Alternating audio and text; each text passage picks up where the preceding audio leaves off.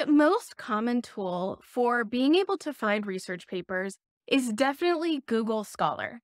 Now, Google Scholar is really interesting because it's really just a search engine, right? It's not going to go out and find different research papers for you, but it can be really, really helpful when you were at the very beginning stages of learning a new research field because it gives you the option to filter for reviews, which can allow you to type in really relevant search terms to your specific research field and then filter to find a good review to help you to learn that field.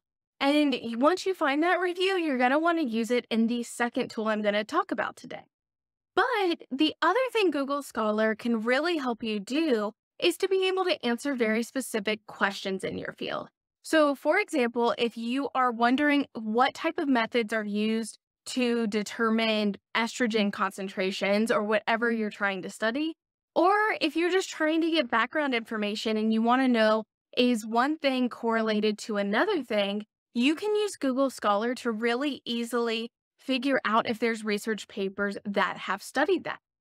I will leave a video in the description below that walks you through how to use Google Scholar's advanced search to specifically nail down and find the papers that you are specifically looking for.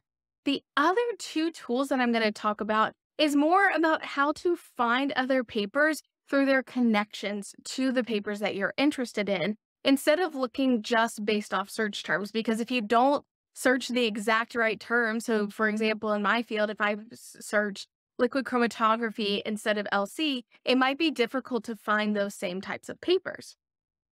And if you don't know me, I am Dr. Lana Reister. I have my PhD in chemistry, and on this channel, I make videos to help you become a more efficient researcher. So that is what we are mainly talking about in tool number 2 today, which is Connected Papers.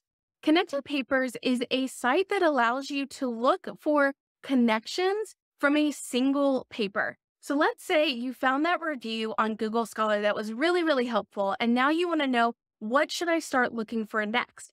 And if you want a full strategy about how to look for different papers to be able to learn your field and develop new research ideas, download my 30-day research jumpstart guide.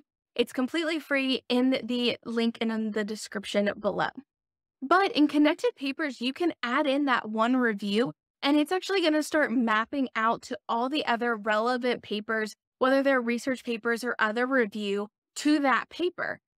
If you have a really research-specific review, then you can actually start finding what are the research papers that came later from that, what are maybe some of the previous papers that led into that or should have been talked about in that. And that can help you to really start develop, okay, what's really happening within this field without having to know the keywords specific to it. Connected Papers can also link back into Google Scholar as well, so that these can all start working together. Now, if you want Connected Papers on steroids, there's actually a tool called Research Rabbit.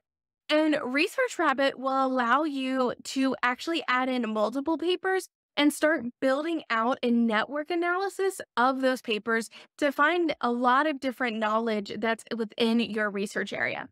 In addition, you can actually set up alerts on Research Rabbit so you're getting updated about new papers in your field.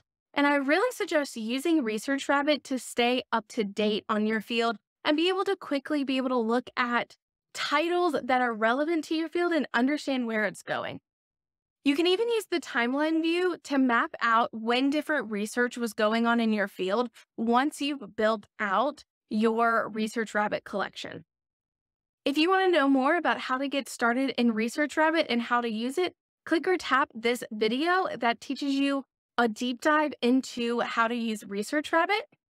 If you got value out of this video, please click the like button below and subscribe to this channel if you want more help in becoming a more efficient researcher. I hope to see you in my next video.